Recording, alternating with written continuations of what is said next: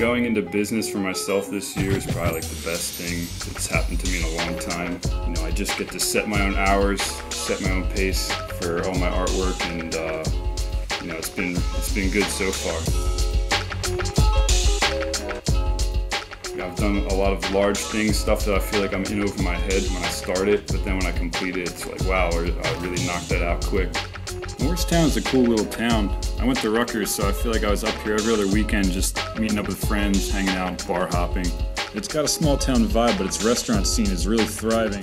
Places like the Pancake House and Urban Table are my favorites. Everything is centered around the historic park called The Green. It's kind of crazy I'm out here a few years later, you know, painting right on Speedwell Ave.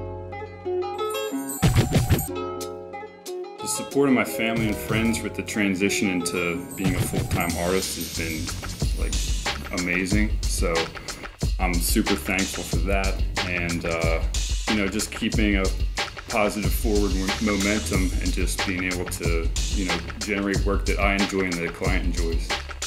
The Morristown mural was perfect for the project. It was a new collection of letters I had to deal with and figure out.